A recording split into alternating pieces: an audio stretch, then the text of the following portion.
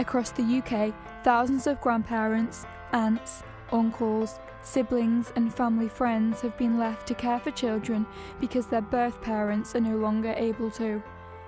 Nobody wanted them to go into care, which is where they would have ended up if I couldn't take them or the nana couldn't take them. These people are known as kinship carers.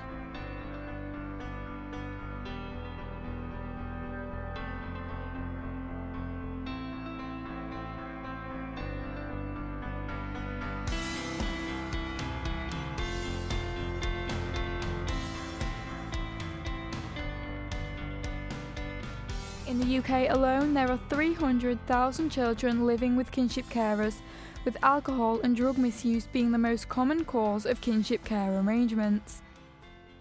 When I had my children, I was 20 years younger, so it's quite hard to think because of my age, but they keep you young, I think, they keep you on your toes.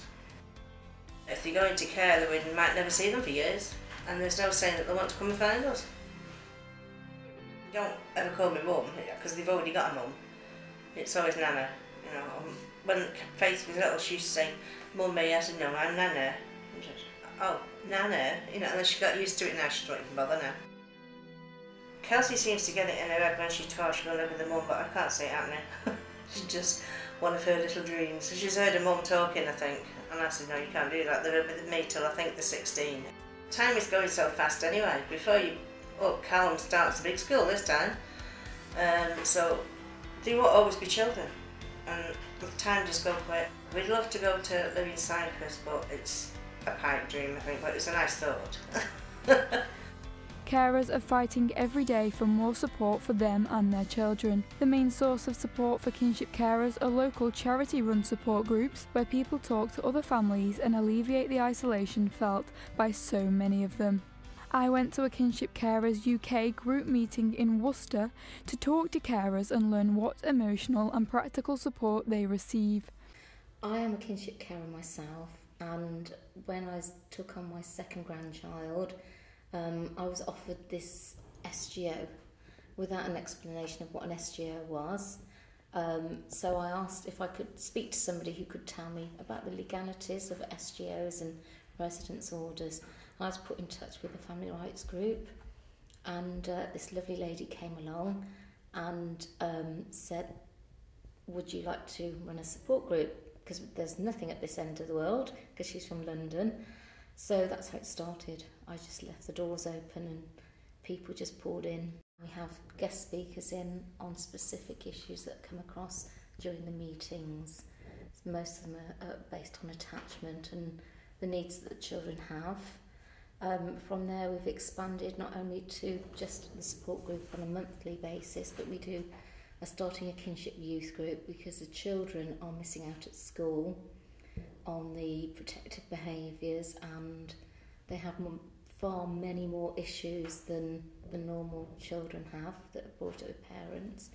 So in order to cover those areas, we've started up a youth group so we can work with both carers and the children. I've made a new group of friends because when you become a kinship carer, most of your friends at our age, their children have grown up, so you have to have another network of friends because your friends tend to leave. They don't want to be in an environment where you've got children. So this is a new network of friendships now. We're all in it together. So that's it. That's the support group gave to me, because when I first met my colleague and some of the colleagues that come here, is because we're at our lowest ebb. So when you're feeling at your lowest, you're desperate for something to help you, and social workers aren't it. You have to find another way. It's just knowing that you're not alone and that you can talk about your issues, and mostly someone else is going through a very similar thing. So and to get people in that can, professionals in that can advise us and show us different paths and different networking and point us in the right direction to get the support for our children and to get the support for us as carers. Children that are fostered or adopted get a social worker, they get family support workers, they get lots of different areas of support. But as a kinship carer and kinship carer children, they don't get any support.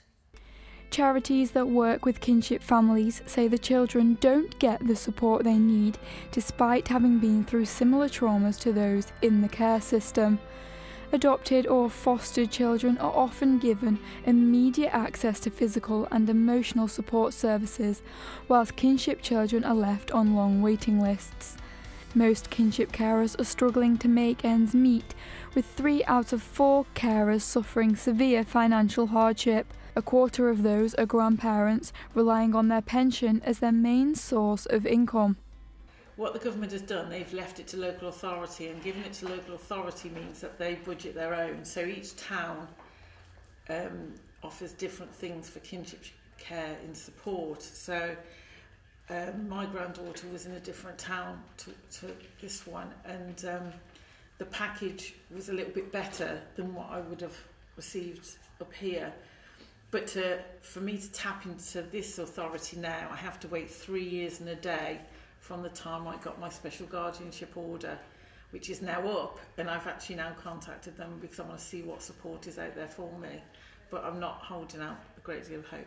Why doesn't Mummy love me? Is it my fault? What have I done to deserve this? Why has Mummy chosen him, this bad man, and not me? Why has she chose him and not my brother?